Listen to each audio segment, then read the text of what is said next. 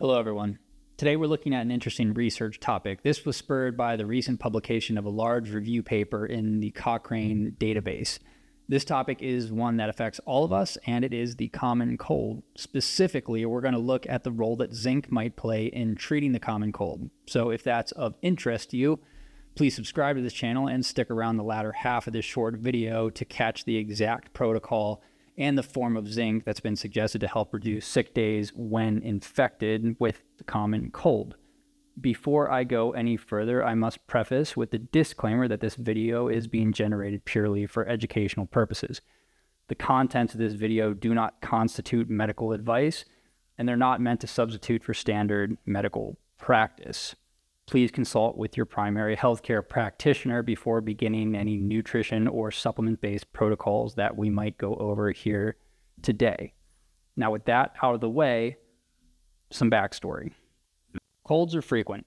They affect children and adults multiple times a year. Children average between 6 and 10 colds annually, while adults average between 2 and 4 colds annually.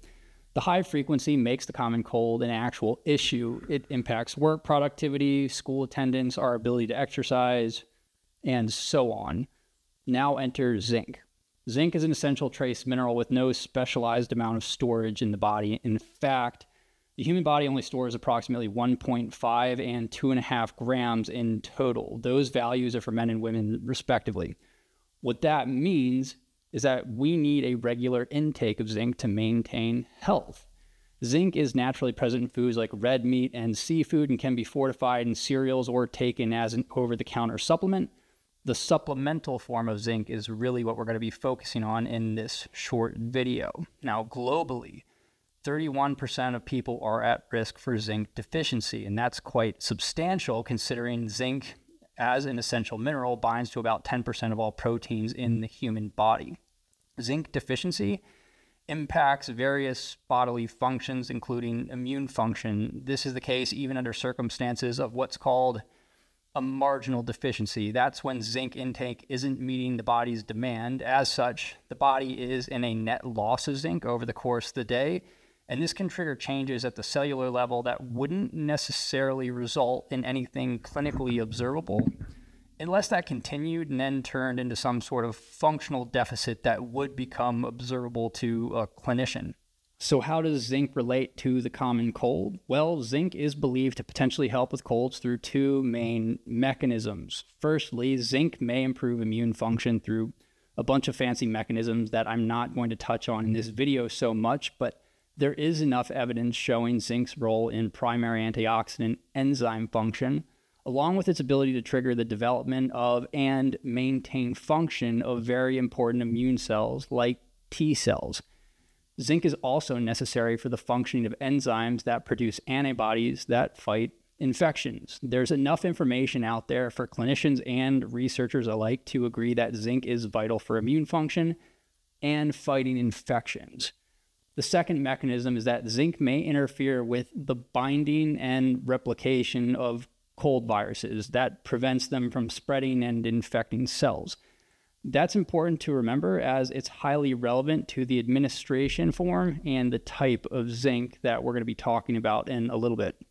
Now, the research I'd mentioned, a comprehensive review that was published in the Cochrane database of systematic reviews, aimed to assess the effectiveness and the safety of zinc for both prevention and treating the common cold.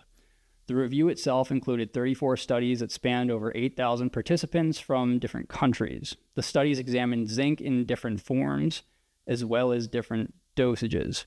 The findings were as follows. For prevention, zinc supplementation was found to have little to no effect on reducing the risk of catching a cold.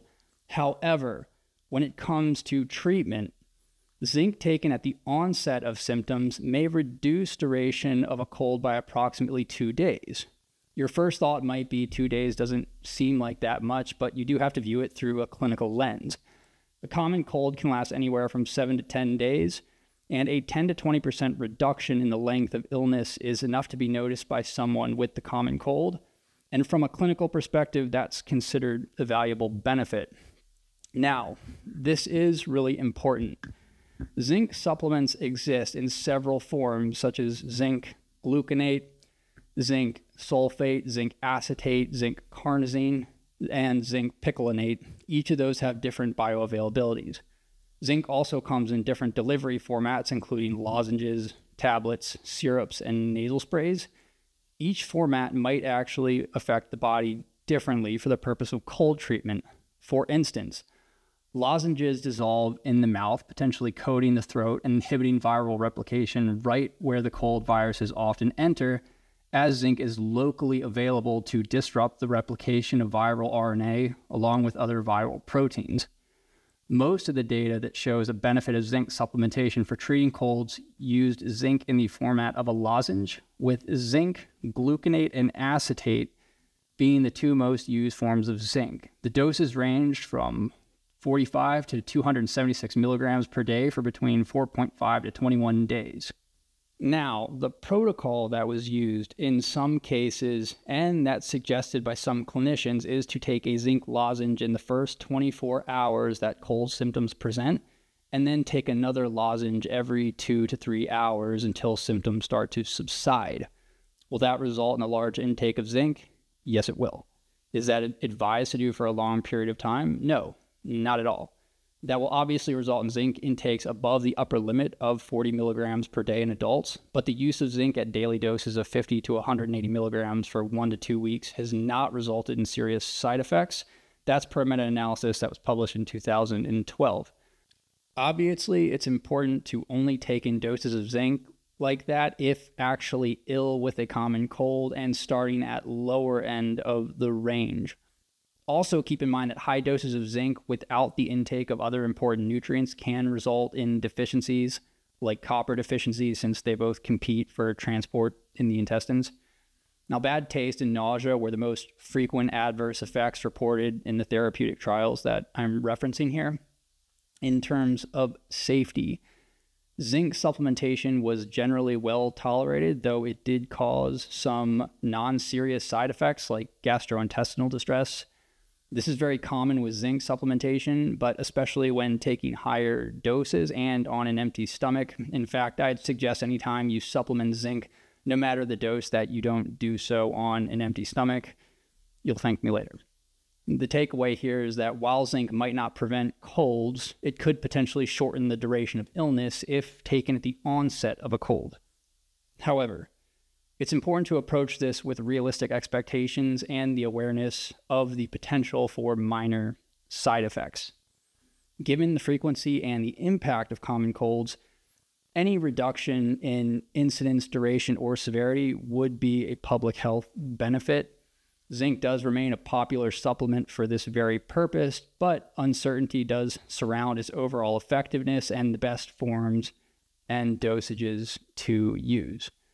Now, if you listen to this until the end, I thank you for your attention and your patience.